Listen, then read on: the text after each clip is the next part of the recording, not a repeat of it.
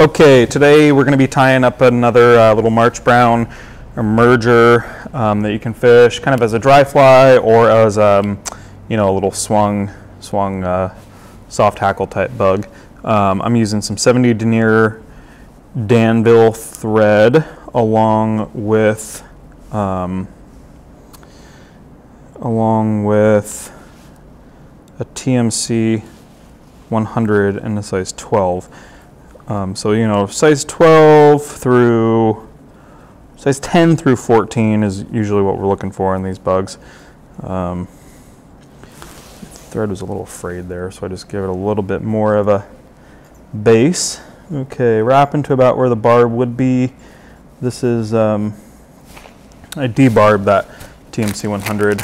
For the tail, I'm just using some mallard flank and wood duck gold. I'm just going to line up some tips here on this stuff. I don't need too heavy of a tail, about that much there. I don't know, that's maybe 10 or so fibers. Just going to line all these up, trim off those curly ends that kind of keep everything attached. And then this will have a little bit of a curve, so it doesn't really matter. It doesn't affect the fishability of this fly all that much, but I like to just make those curve up a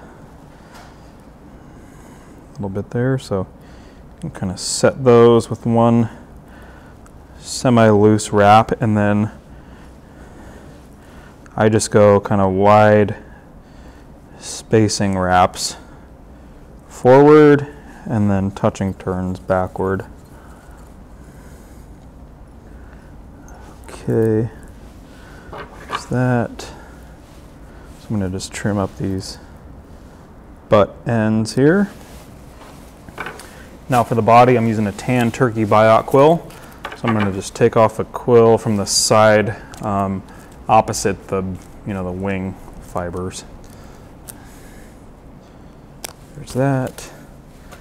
And these have a little kind of translucent edge that you can see. I'm sure if you've watched any biot body fly tying videos, you've seen people do this, but I'm just going to trim that translucent edge off of there, all the way up. And then once you get to a certain point where your scissors don't want to cut it anymore, you can just kind of pull it. Okay, so I'm going to tie that with the curve. There's a natural curve of this feather. I'm going to tie that with the curve facing towards me. And we're making this body relatively short, so I'm going to just get this set into my hackle pliers and start wrapping this quill forward here.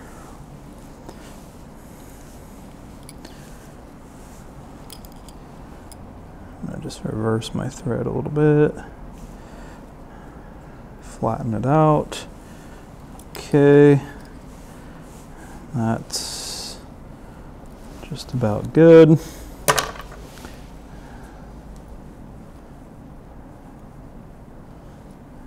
Okay, tie off your biot quill, trim it up, and now I'm just going to go with some microfine dry fly dub in tan. Not a whole lot of it. That amount there is good. This microfine is good because you get a real tight dubbing noodle there, so you can kind of control the size of it a little bit more accurately. So I'm going to just start wrapping this here, making a bit of a ball.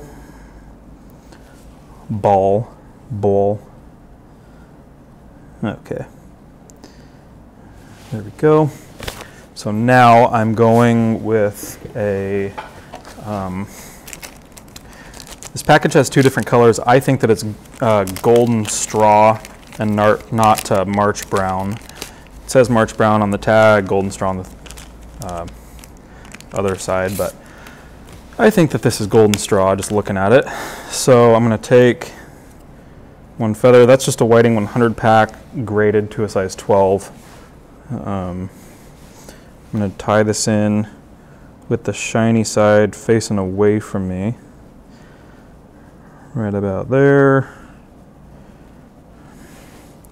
And just fold that stem back and tie it off just to really lock that in place.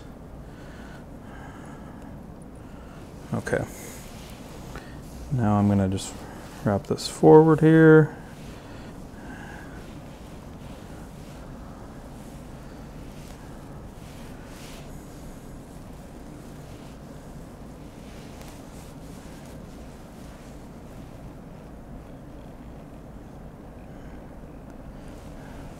I'm only going to give that 1 or 2 turns before I tie it off.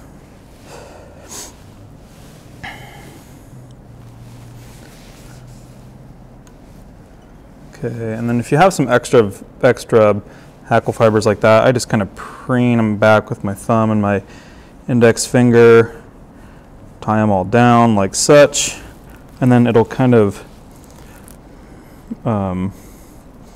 force those hackle fibers rearward, which is how I like this thing to look. So now I'm going to just take one CDC feather, and you can do this a few different ways. You can do it in a CDC clamp like that. You can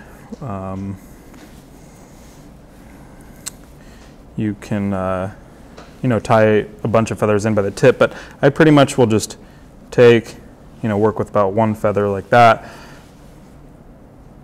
peel some fibers off, kind of clean up those tips on the end, or I guess the butts on the end, tie those in. There's probably a better way to do this, but this is how I do it. Okay, just make a nice little head there. And I end up using about 1 whole feather for this, so bear with me. We can kind of speed this up if we need to.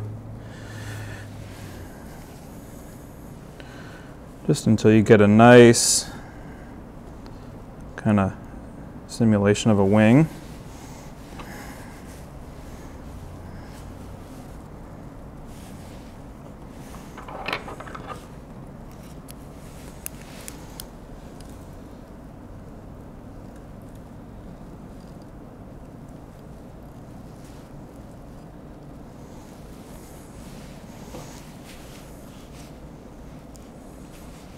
I'm going to do just 1 more. So that actually only ended up being about half of a feather, and that's plenty. I'm going to just tie that in, kind of clean up those butt ends a little bit.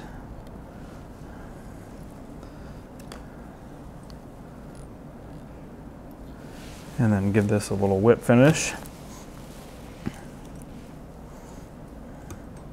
Oops.